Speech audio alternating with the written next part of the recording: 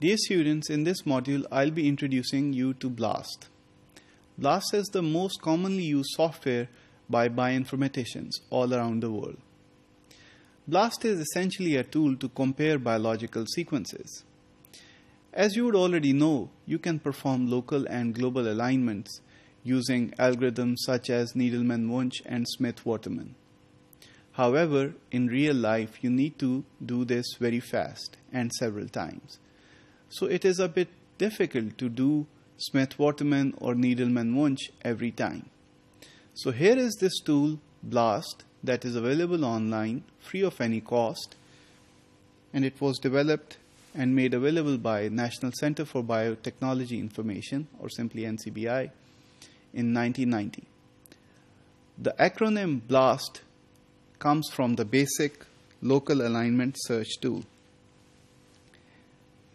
So towards the background, you need to be able to search biological sequences in a brisk manner.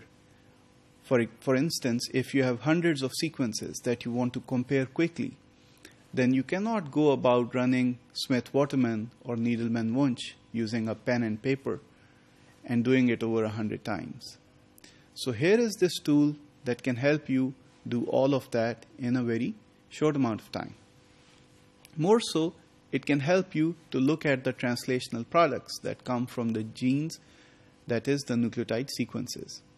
The online link for this tool is provided here. And you can follow this link and look at the user interface for BLAST. If you go to this link, this is how it will look like. So here is the software's name, BLAST, and you can BLAST or compare sequences from multiple organisms that are listed here. At this point, I would like to indicate to you that when I say BLAST the sequences, it essentially means compare the sequences or align the sequences. So blasting is a commonly used term by the bioinformaticians, which essentially means comparing the sequences. So if you scroll down this page, you will find that there are several types of blasts, such as nucleotide blast that is mentioned here, or after nucleotide blast, protein blast, blast X, T blast N, T blast X. So you need to be in a position to select which kind of blast algorithm you want to use. So each one of them has a specific purpose. So let's take a look. For the nucleotide blast, you simply search for nucleotides. So you have a query nucleotide. So query is the sequence that you are trying to search within the database. So here is your database, DB simply. So you search for query sequence in the database.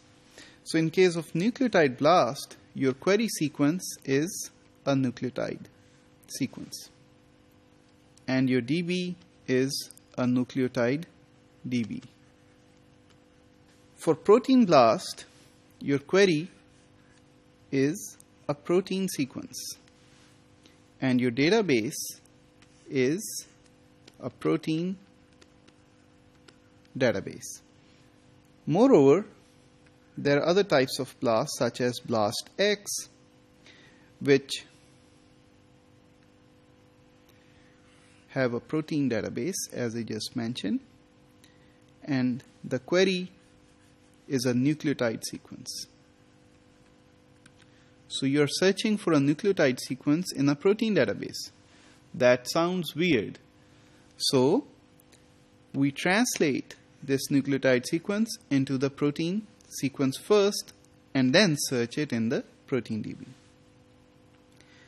You also have T-BLAST-N, in which you have a translated nucleotide database and your query sequence is a protein. And you have T-BLAST-X, which means you have a translated nucleotide database, just like the previous case, but your query is a translated nucleotide sequence. So given these multiple types of BLAST, you can easily search for nucleotide or amino acid sequences in the available sequence databases. To start with, if you click on BLAST N, this is the nucleotide BLAST, then you will arrive at this user interface. Here you can list the FASTA sequence, the IDs or the accession numbers of the nucleotide sequences you want to search, and it will search in the database that you want to search in. You also have the protein BLAST or BLAST P by clicking here on this tab, and you can input your protein IDs here and specify the protein database and go for the search. So in conclusion, BLAST is a software tool that you can employ to compare nucleotide or protein sequences with databases that have nucleotide or amino acid sequences. BLAST helps you to perform this task in a short amount of time and therefore is a commonly used tool by the bioinformaticians. More so, it is available online and free of cost.